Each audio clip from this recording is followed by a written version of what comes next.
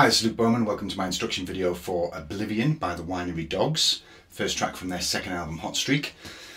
I'm sure a few of you are expecting some more Cory. There is plenty more of that coming in the new year, but I just wanted to go through this track first because it's a great track, one of my favourites to play. It took me a long time to learn it. I actually transcribed this a couple of years ago when the album came out because I wanted to figure out how he was doing this, so I thought I would share it now with you.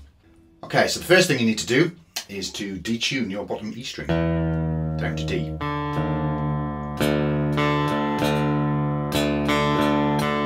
Which might be a bit of a pain if you've got a locking trem. So you can play the intro riff without tuning down, but if you want to play the main riff you need to be down to D. Today we're going to be looking at the intro to the song and the main riff, pretty much up to when Richie starts singing. I will have the tablature as usual on the screen, but if you look below, click the link, you can get a copy of the PDF with the tablature in it. If you find this video useful, please give it a like. Feel free to share it, and it would be great if you could subscribe to my channel. Also take a look at my Instagram and Facebook. Again, there's links below, because I do often post shorter videos on there that you can check out. But thanks very much for watching, and we'll get into it. Okay, so the first lick is pretty much predominantly played on the D and G strings, and it's using the open D string as kind of a pedal tone. What I would say with the speed of this, you almost have to get it where it's just kind of a muscle memory, so you're playing the notes to get it at any kind of speed. So you need to ensure that you know the notes of your D minor scale. The key of the song is D minor, so all the notes are contained in the D minor scale. So if you're not really comfortable with exactly which notes belong in the D minor scale, it would be very useful for you to practice that before you learn it, so you know where the notes are going to be. So on the D string, I've put the tablature here for you.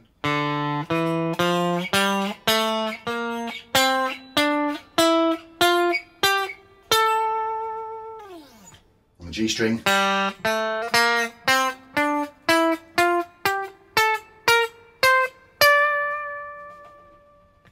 okay, so we will be using most of those notes.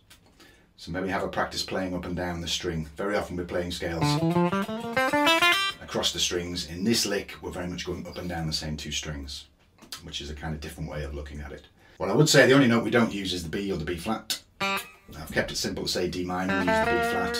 Actually, if you listen to the rest of the song, it's actually putting the B in there, which is kind of a D Dorian scale. But I'm not going to complicate it with all that at the moment.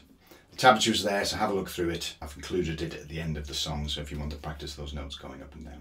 Okay, so let's take a look at the first bar. All the way through this lick, we're playing a couple of notes and then pulling off down to the D strings. So we're starting up here on the 19th fret of your G string, followed by the 17th fret of your D string. And then you pull off to the open D. One thing to remember, Richie doesn't use a pick. Very clever boy. So I guess if you see him live, I think he's playing one of them with his finger and the other with his thumb. It's also very important to try and mute the strings as much as possible here, because you're doing the open pull off and there's a lot of movement. You can get a lot of noise and unwanted notes coming through there, so try and mute as much as possible with your right hand. So the first three notes, and that's pretty much the pattern we're doing. We're just going to keep moving on down. Next three notes: 17th fret G string, 15th fret D string, and then pull off. So I'm using my 4th and 2nd fingers here. You could use your 3rd and 1st. And we're doing that because the next three notes, you play the 17th fret again on your G string, and then the 14th fret on your D string, and then you pull off. So the next three notes: 14th fret of your G string, 12th fret of your D string, pull off to the open D. And then this bar ends 12th fret G string, pull off to your open G, 12th fret D string, pull off to your open D. So we take that slowly.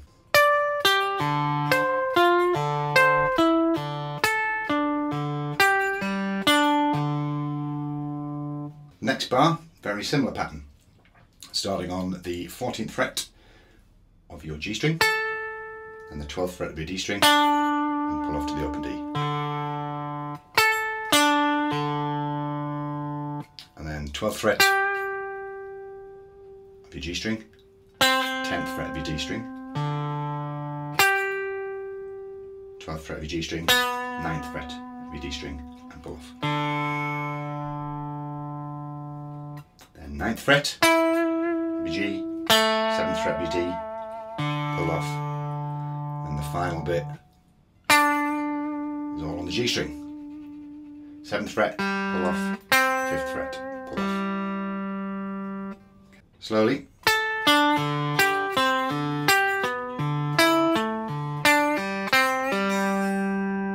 Okay, these are all 16th notes, so the rhythm stays the same all the way through. So from the beginning, that's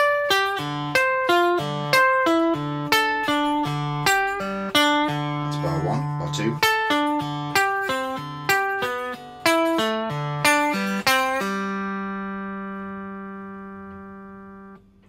Then the 3rd bar,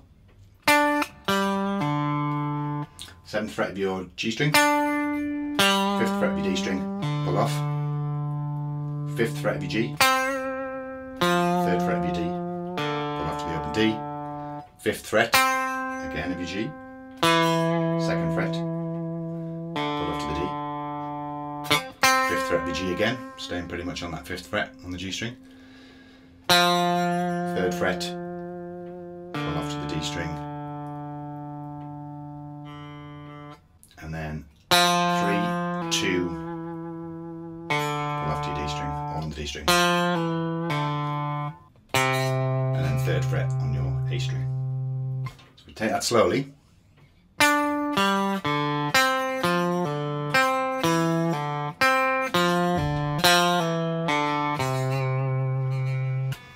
So again, I'm pulling off 3, 2, all, and you're picking it the first time. Again, I'm pretty sure that's what Richie does because he hasn't got a pick. He can't do fast. He's not fast alternate picking. He can do very fast with his fingers. But this is so fast, I'm pretty sure he's doing it legato style. So that full phrase together.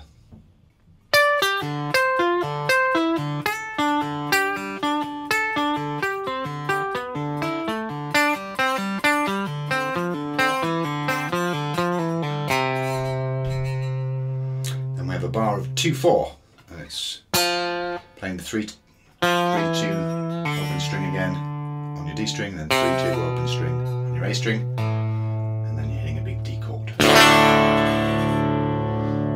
So D major chord, you're just not playing the top string, but you're adding the bottom D and the A. It's that lovely lush sound. So that last bar.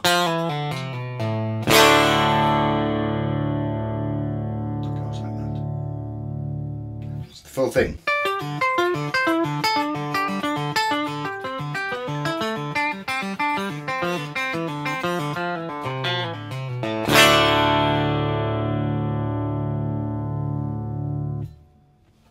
Up to speed, it's obviously a lot more difficult. So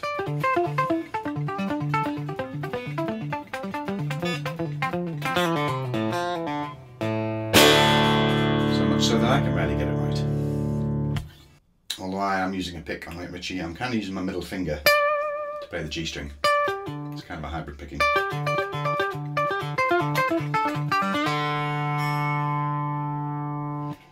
Okay, so that chord is held for a little while Mike starts playing on the offbeat, and then we come in with the main riff.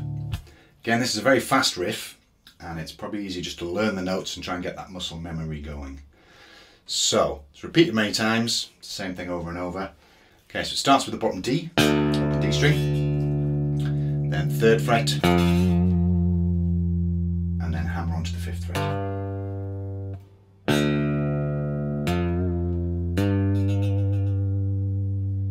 And the next part, 3rd fret, A string, pull off to the A string, then 5th fret, your bottom D string, and then 3rd fret on your D string, pull off to the D, open D, and then again the 5th fret on the bottom D, and then your 3rd fret on the A string,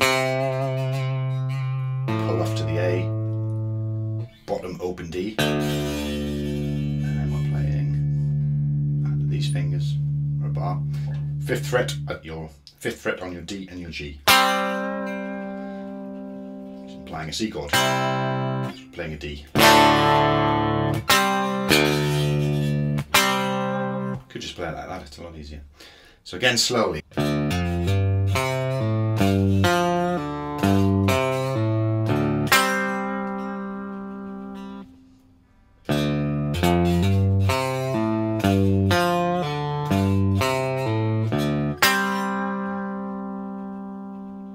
So the way I thought about this, you do that those first three notes, hammering on, and then it's kind of little patterns. So it's 3 0 5 3 0 5 3 0 0.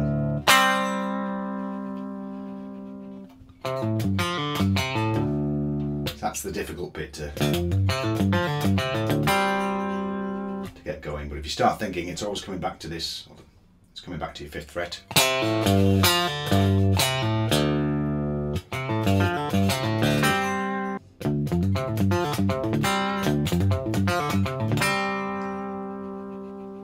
Okay, so that's played a number of times, I think 7 in all. So you're looking at the tablature, it's repeated 3 times, and then there's this final 7th bar, and it ends like this. Again, looking at videos, I believe Richie is sliding up very quickly between your 5th and your 6th fret on the D string, then 3rd fret on your D string, and then 5th fret on your A string, and then repeats. The tablature, I put this as a 16th note triplet, so you're playing those 3 notes in the same time that it would take you to play 2 of them. So it gives it that kind of feel.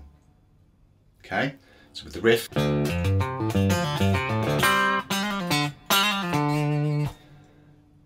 then we go into the verse. These 2 chords are not actually on the tablature, it's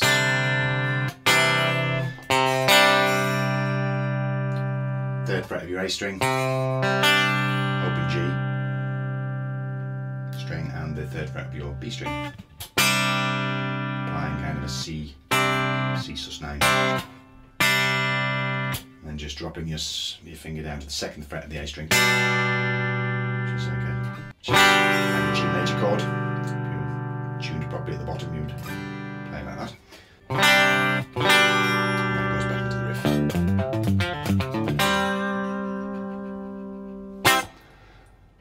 I hope you got something from that, and you can go away and learn that. So as I said earlier, take it very slowly at the beginning and work your way up. So I hope you enjoyed playing it. Please subscribe to my channel, and we'll see you again on the next video. Thank you.